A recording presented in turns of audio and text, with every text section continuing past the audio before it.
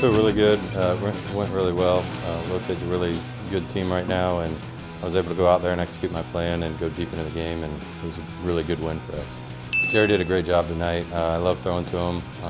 You know, we haven't thrown together since 2018, I think, so we work really well together, and tonight went really great. We worked really hard and had a really good game. We have our scouting meeting, and we went over it, and you know, we went over the hitters and figured out our plan of attack against Lote tonight.